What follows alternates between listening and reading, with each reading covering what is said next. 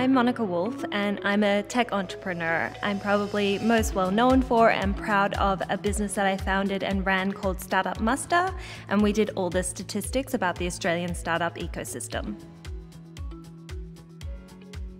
Money is so important. So by creating your own money, whether it's through working or through entrepreneurship, you can then spend that money however you like. So say you really want to buy something, you really want to go somewhere, or you want to donate it somewhere. Like, money is the currency that this world operates in. And when you have it for yourself, you get to decide how you want to, spend it and distribute it. So it really gives you freedom and power. I always understood the value of money. My parents were middle class, but it wasn't like we were rolling in it. So getting a job early on was really important to me because I wanted that independence. And if you're thinking about starting your own company, that's great because you can approach that job as if you're learning how would you then build your business. You're essentially getting paid to learn. So what I'm really mindful of is not putting a stamp on yourself like I'm not a maths person or I'm not a science person, because they're just such broad subjects and there's something there for everyone. It's a spectrum and you're going to be somewhere on the spectrum, but you should at least be on the spectrum. Don't shut it off. It's really fun and there are so many opportunities for you later in life to do with those kinds of areas. So just have a go and you'll figure out soon enough where your skill set lies.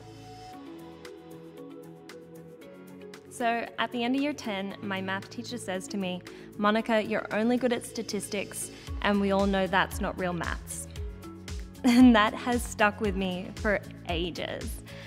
I went on to work for the Australian Bureau of Statistics, and then I did found a statistics company.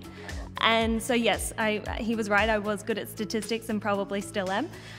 But at university, I ended up also doing calculus and a bunch of other math classes that I struggled with. I was not phenomenal at them, but I wouldn't let what he said about my capabilities in year 10 stop me from taking subjects that I knew were going to be really, really valuable to my future. I think the thing I am most proud of is with Startup Muster, the first 2 years of that company, we did it a side hustle. It was very small, and literally within 6 months, I had brought in over 6 figures of money into the company, and within a year, we were a nationally recognized brand within our community. And I put so much energy into that, and I had people come up to me even this week and they're like, "Oh, I used those statistics in a recent presentation and it was really useful and thank you so much." So it's when I hear those kinds of things, it makes me really proud.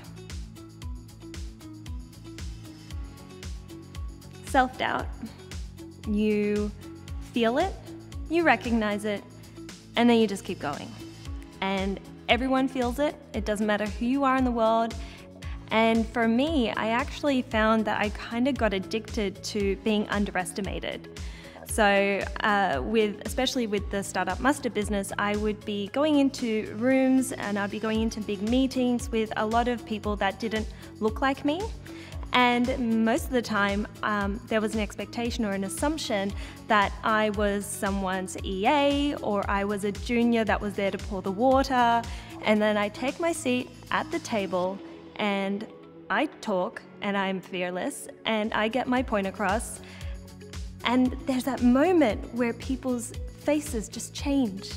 And it's that moment that I love so much. You just got to do it anyway. That's what life's about.